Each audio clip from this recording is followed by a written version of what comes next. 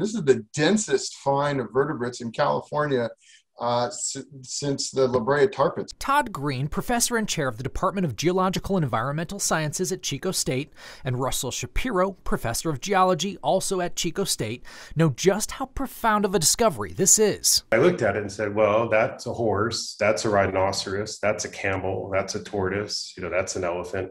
And that was the first day. This was an area that the only reported fossil was some kind of a horse tooth.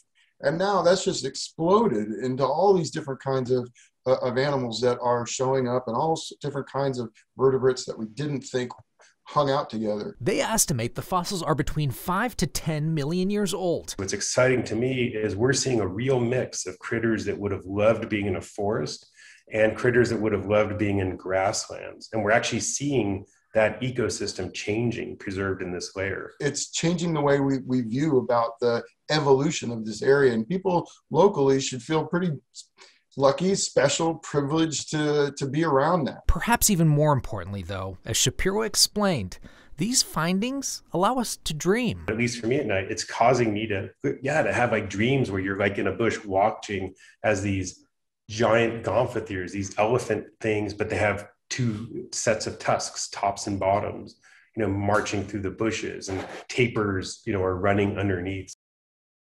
I mean, and if you're saying, wow, listen to this. The newly discovered fossils can now be seen at Chico State University at the Gateway Science Museum, Madison. Yeah, and we did a little digging ourselves. Listen to this. A few weeks ago, scientists say they found a fossil that might be 1 billion years old.